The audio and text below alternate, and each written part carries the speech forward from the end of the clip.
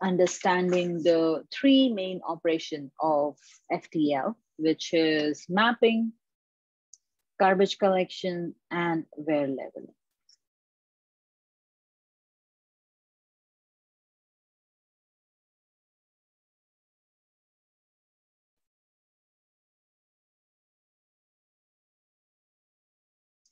So to understand the concept from its base, why do we need SSD to take care of anything as such internal operations?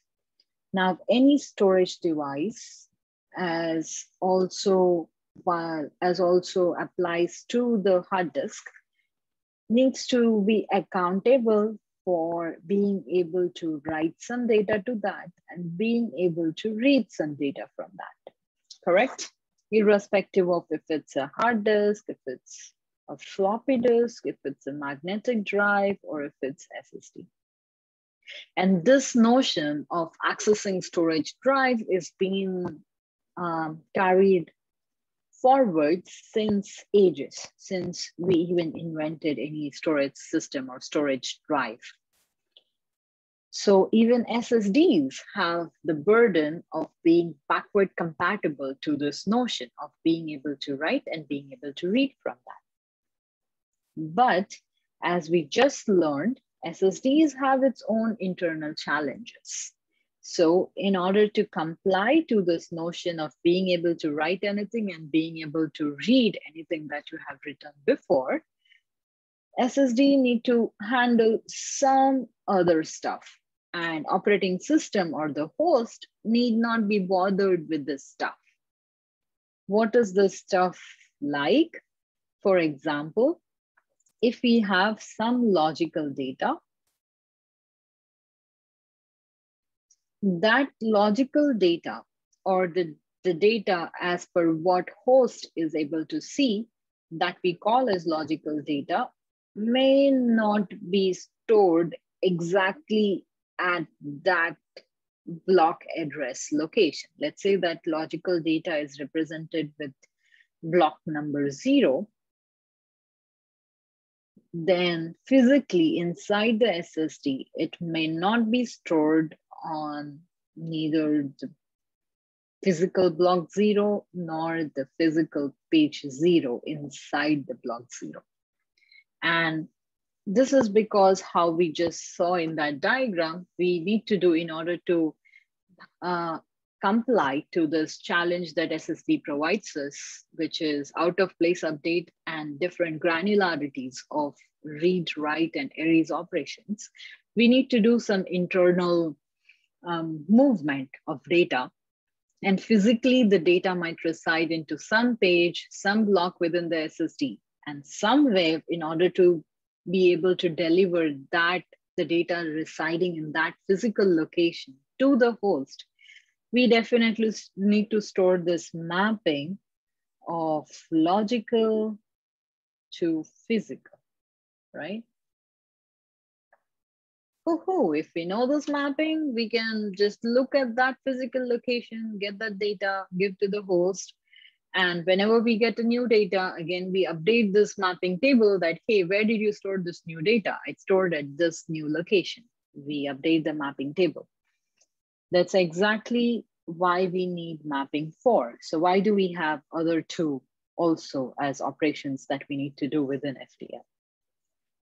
Garbage collection is another very important operation that we need to do inside the SSD. Without even knowing the term garbage collection, in the last example that we discussed, we already discussed the process of garbage collection, where we marked some of the pages. If we have an update to an already existing page, we mark that page as invalid, or we mark that page as stale. When we have many invalid or stale pages, what you would call these pages as?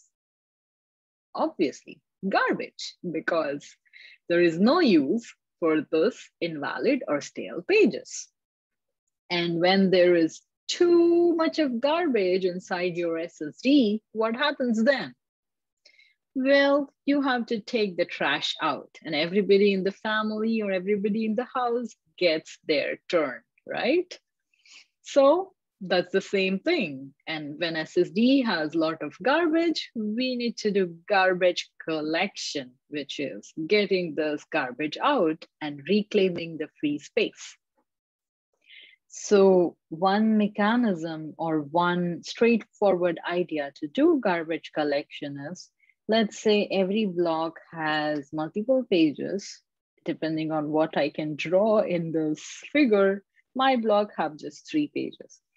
Now, if there are multiple such blocks, depending on how many invalid pages this block, each block has, there could be some block for which all the 3 pages are invalid, some block for which only 1 page is invalid, and some blocks for which 2 of the 3 pages are invalid.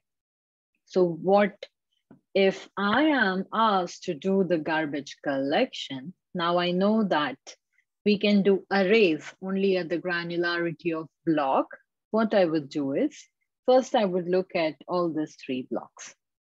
Then I would pick a block inside which all the pages are invalid. So, well, I am sure that nothing matters to me inside that block.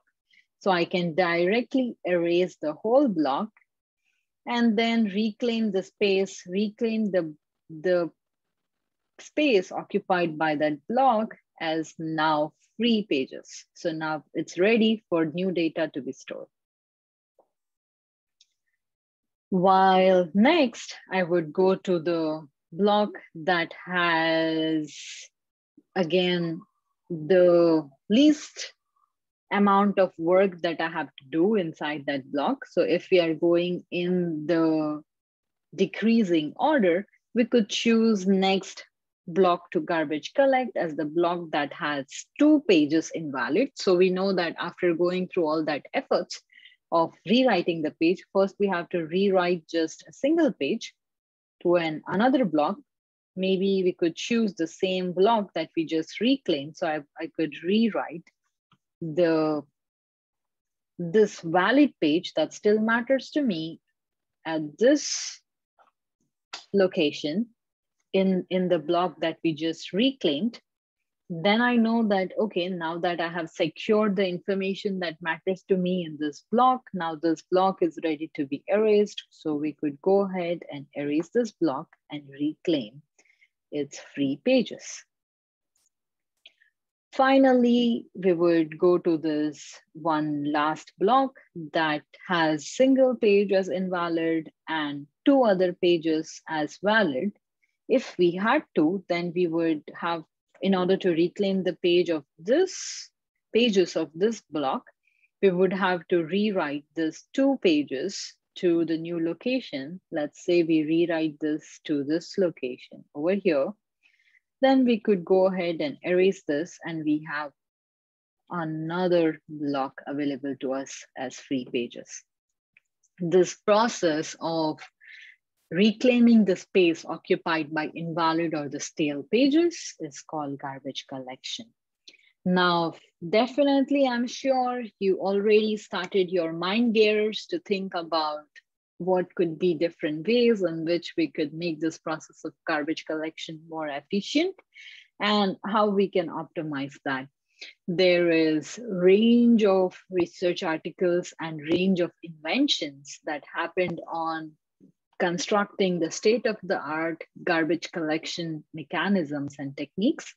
And again, if you are interested to read more about that, I would be definitely happy to point you towards what articles can give you more updated information on that. So shoot me an email.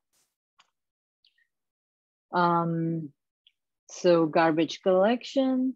Now, finally, wear leveling. Why do we need wear leveling? Because we know that in an SSD, each NAND cell has a limited number of program erase cycle. And we know that an SSD constitutes of many such NAND cells. Now imagine a scenario where just a group of your NAND cells are being intensively used again and again, repeatedly, but the rest of the NAND cells are never used. In that case, just because this small group of NAND cells are out of their maximum allowed P cycles, we would have to say that the whole SSD can no longer be used, because we never know when data will be stored inside that particular group of P cells, and if the data is that particular group of transistors, and if the data is stored in these cells, then we know that that information is no longer reliable, because we might not be reading what we actually wrote, or we think we wrote the information, but it may not be returned exactly onto the cell. Thus, this then points us to the problem of what if, rather than single group of cells being extremely worn out compared to other, what if we can level this wear out? So what if we distribute the wear out across all the cells inside the SSD in a way ensuring that we make the most out of every possible cell that we have inside SSD before claiming that SSD to be no longer used, or before throwing off that SSD. So that's exactly the concept behind wear leveling. Now, from the discussions that we did on garbage collection, definitely, if you are thinking that garbage collection in a way would help us to wear out this, or to wear level the SSD, then that's right.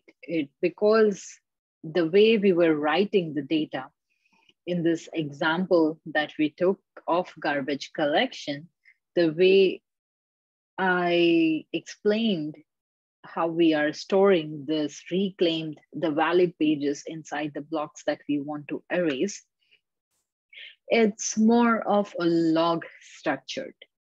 Now we would discuss how new writes would be stored in a log structured way soon next. But when we have this type of management, then we know that every time we reclaim something that we want to erase, once we reclaim the pages from that, we are using new sets of blocks. And with this ensuring that we are using new sets of blocks, in a way we are marching for leveling the wear out. Yes, so garbage collection helps in a way to do the wear leveling, but we cannot guarantee that every cell all the cells will have equal wear out. It just depends on how many cells have all the blocks invalid versus how many cells have partial. If partial, what proportion of the blocks invalid, what proportion of pages invalid, and so on and so forth.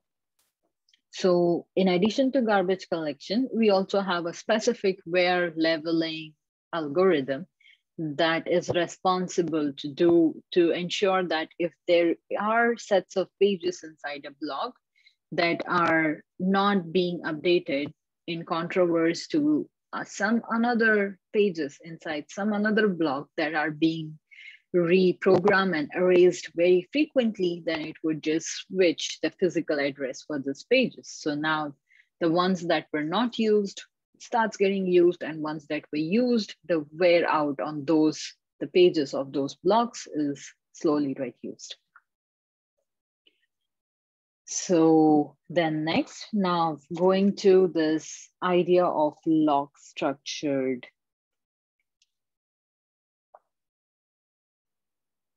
data storage.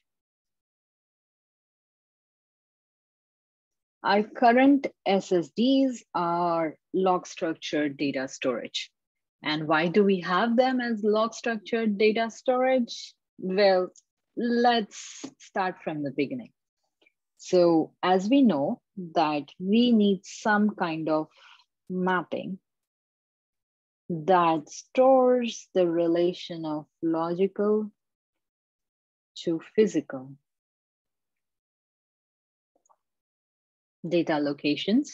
Logical data is on the host side. The physical data locations are on the SSD side. Now, from the IO stack diagram, if you remember, we had application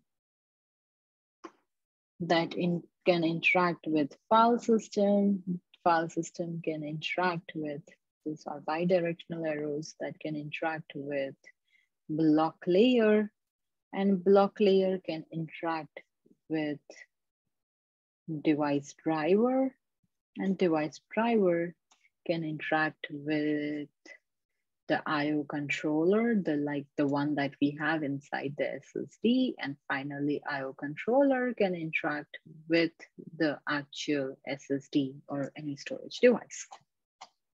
So in this simplistic IO stack diagram, everything above this definitely lies on the host. Even device driver is a piece of software that goes inside the operating system. But everything below this lies inside the SSD, as we saw in the SSD diagram. So the last layer through which device driver is, again, device specific. So every device will have its own driver. But the last layer of granularity of data from host side that any device is interacting with is the block layer. And block layer is responsible to sort the data out into this nice piece of blocks. Now, these are logical blocks. And if we are able to store the mapping of this logical blocks to the physical location of data on the SSD, then our job is solved. One simplistic way to do this or to store this mapping is block-based mapping.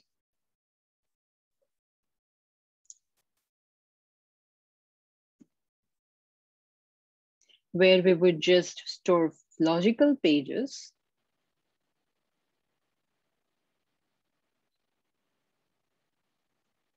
a mapping of logical pages to physical pages.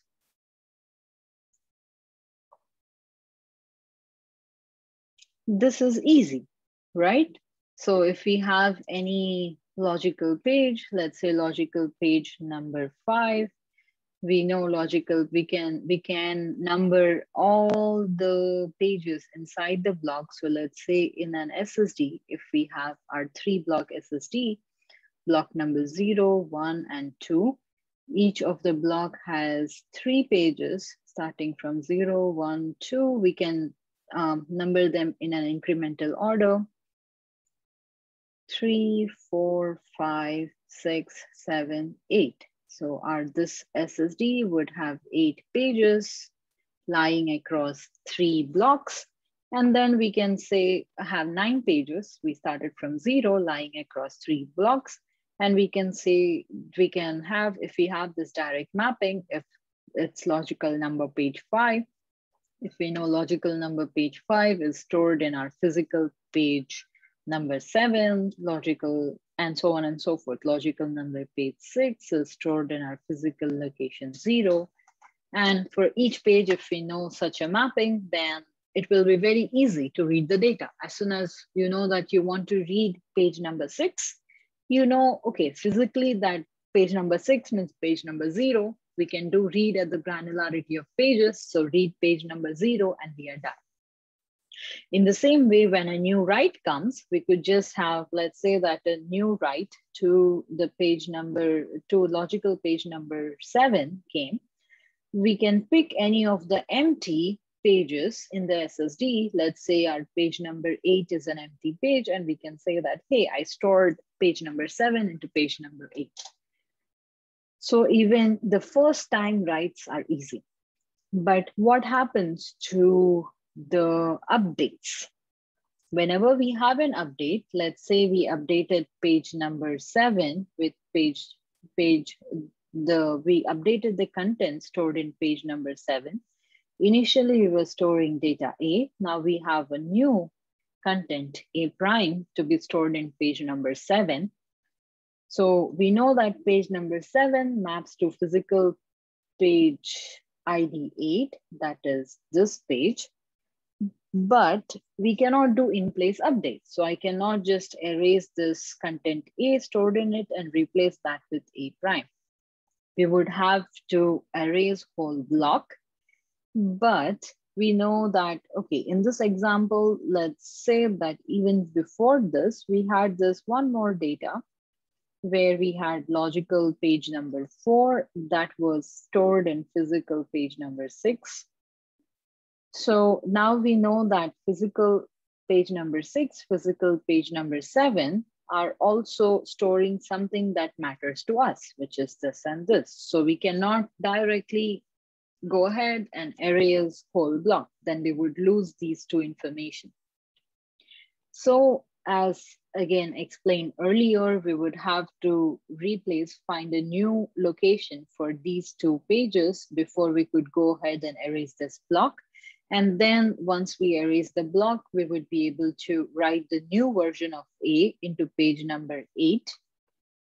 And because our mapping table is not storing, it is storing directly the new pages, we have an option.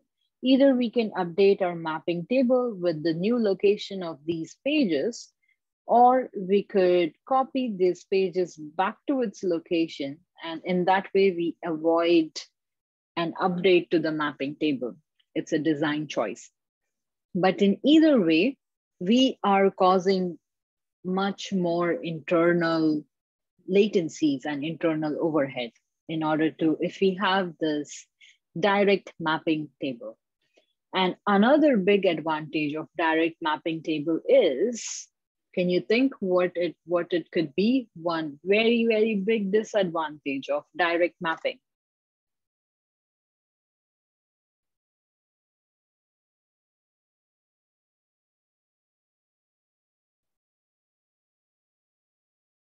Well, many of you have already got it, and you could be correct. Another very big disadvantage of direct mapping table is the large size of the mapping table itself, because we have one entry for every physical page. That means, for example, if we have 1 terabyte of SSD,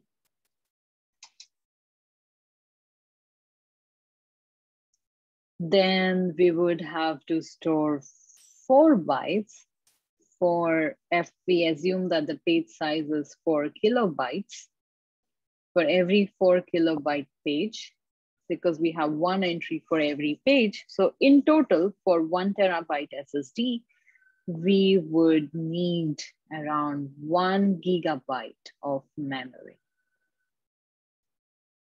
just to store mapping table. We are not storing any application related information or any workload related data in this. We are just storing our internal management data, that's a mapping table, and whole 1 GB is just wasted in that. So minimum SSD you can have is 1 GB. Well, that sounds strange, right?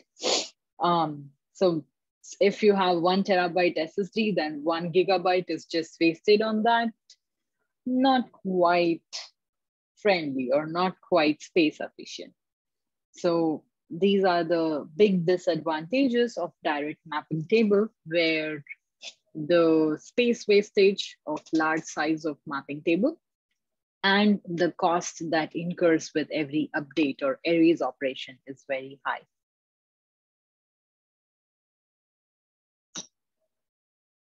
So next, what could be proposed as improvement of this direct mapping table? Are there any other ways in which we could improvise the way we are mapping things, maybe reduce the size of the mapping table, or maybe improve the overhead that we are causing internally?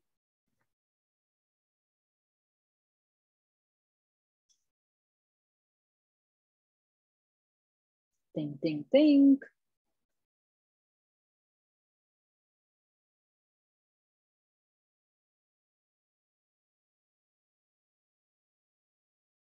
I know some of you have already come up with not just one, but multiple ways. So let's go ahead and discuss some ways to improve the situation over here. Now, just to recall, in all this, we are going with the notion of SSD is the lock structured storage. And only if it's a lock structured storage, then we are allowed to put this data somewhere else and do not worry about copying it back exactly to the same location.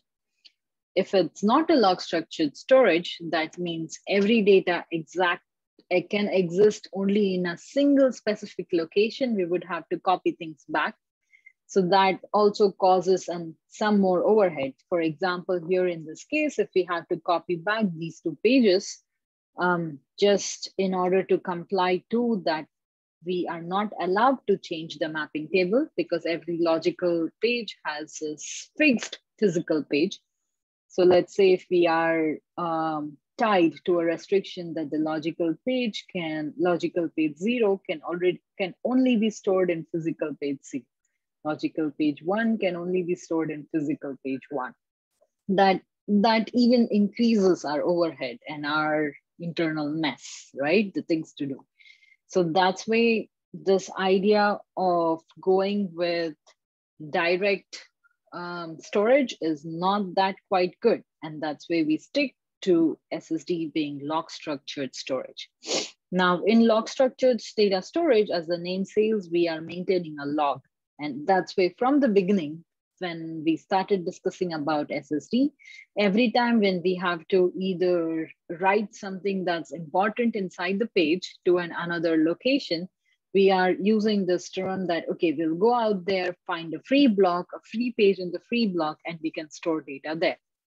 That block could belong to this log that we are writing incrementally one after the other. So imagine that you have a log that has a bunch of blocks that has all the free pages.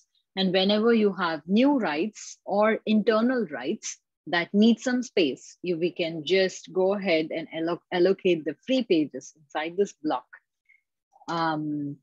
for those new data. So coming back to this more advanced mechanism of mapping, another mechanism that we could use to reduce the size of this mapping table comes with a very simplistic idea.